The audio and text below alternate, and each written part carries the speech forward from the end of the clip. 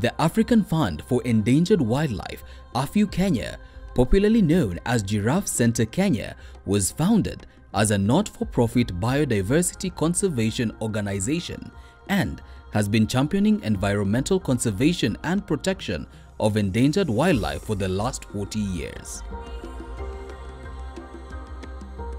Pioneered by veteran conservationists Jock Leslie Melvin and his wife Betty Leslie Melvin, the organization's main purpose is to protect the endangered wildlife species, the Rothschild giraffe, its flagship species.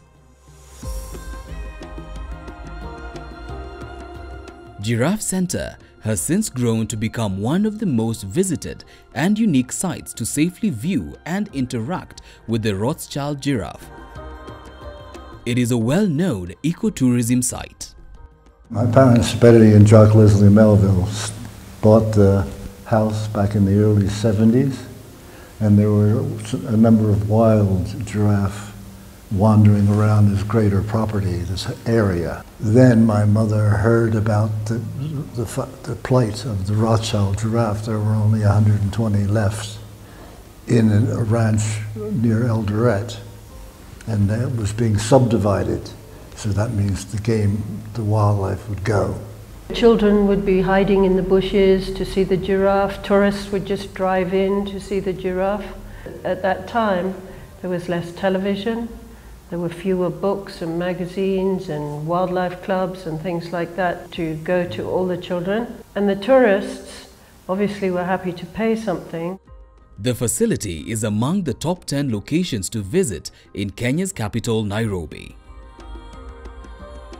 The Anderson couple attributes this tremendous growth to remaining true to the organization's core mandate: conservation for sustainable development.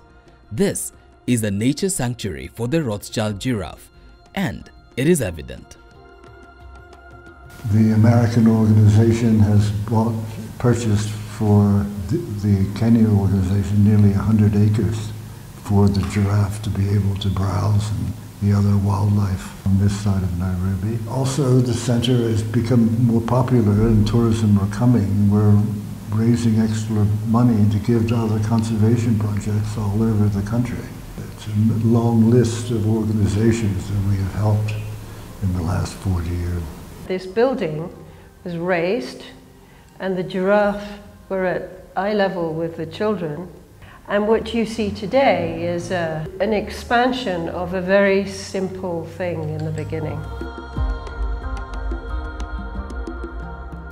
The organization has been on a rapid growth for the last 10 years in the areas of conservation, education, and other key areas. What makes me feel happy is that this is an organization that is Kenyan-based, that is generating money and giving literally all the money that we make to other conservation organizations. In schools, we very much focus on the young people who are coming up with a project in terms of conservation. We believe that the future really lies with the young people in terms of conserving the environment.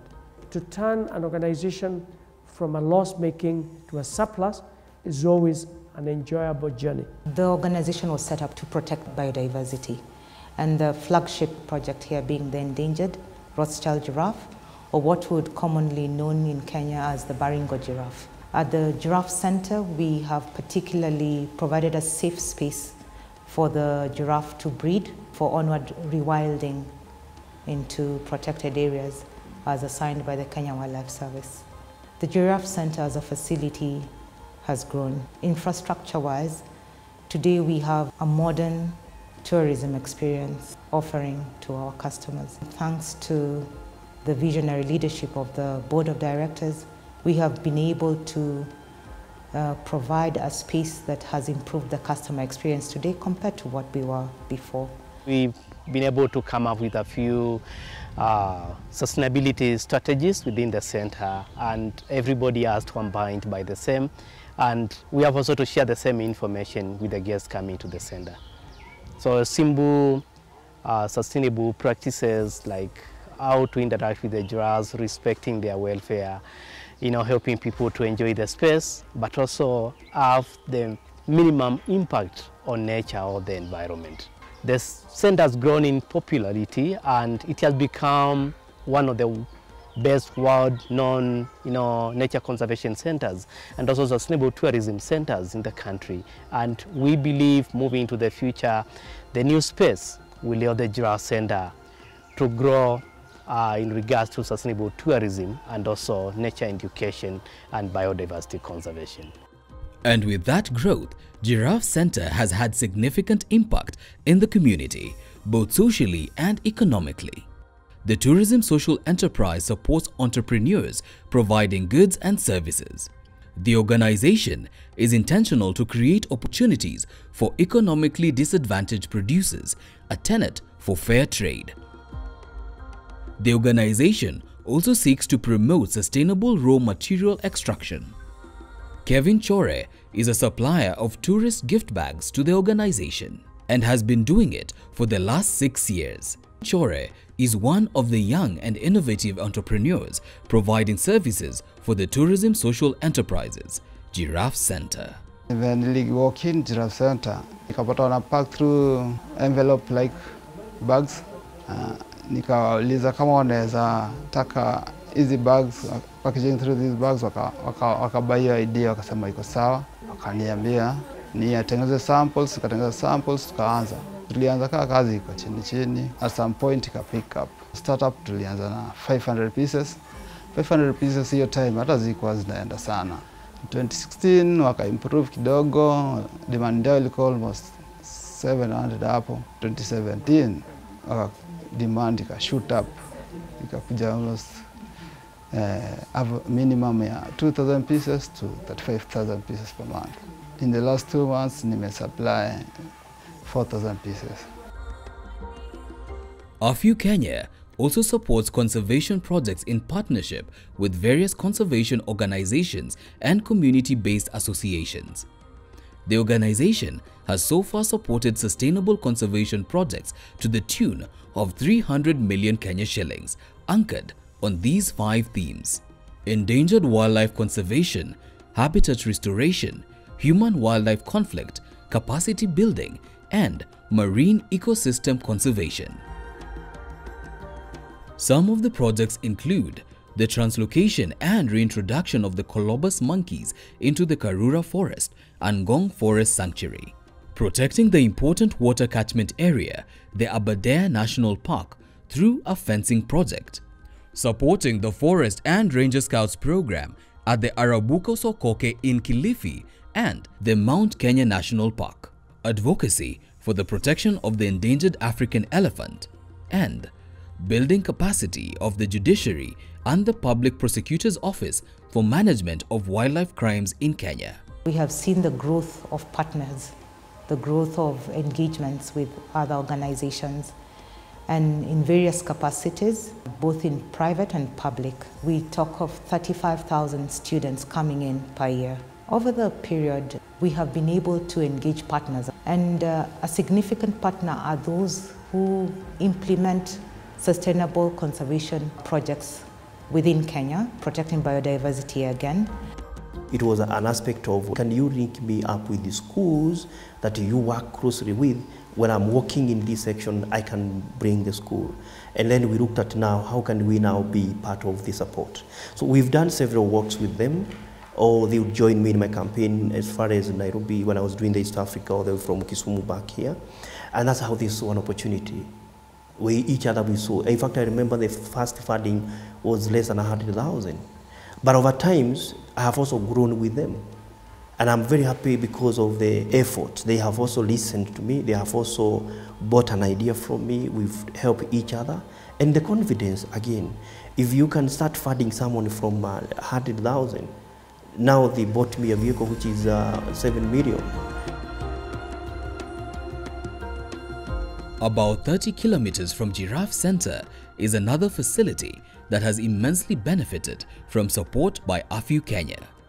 This is Karura Forest, an urban uplands forest on the outskirts of Nairobi. Friends of Karura Forest is a CFA that was formed in 2009 and it started its work in 2010. In 2005, the government allowed communities living within the peripheries of the forest to participate in management of the forest, in what they call participatory management forest. Friends of Karura was formed in 2009, and by 2010 we opened and started operating in Karura Forest as a CFA. Not very many people knew about what we call the participatory forest management. And most of the CFA that were registered by that time, 3 of them, they actually had the issue with funding, and they had to go out and look for funds to help in learning the forest. And one of the few people who came, an organization who came hard to help the young CFA, FKF, was Giraffe Center. Karura Forest as a public green space has indeed undergone massive transformation, all thanks to support from AFEW Kenya. The improvement in key facilities here has led to a rapid rise in the number of visits.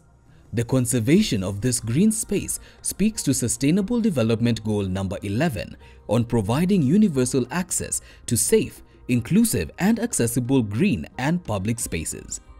One of the things that we did was to demarcate and mark the forest. And Giraffe Center gave us around 1 million to fence part of what we call Sigiria Block with electric fence. One of the things that makes Karura a good place to visit is that you are assured it's safe, secure and serene. And to do that, you have to ward off those people who would be having bad intention. And for you to access the Mau Mau caves, it was slippery. So they gave us around 600,000, which we used to make the steps to make the caves and the waterfall accessible.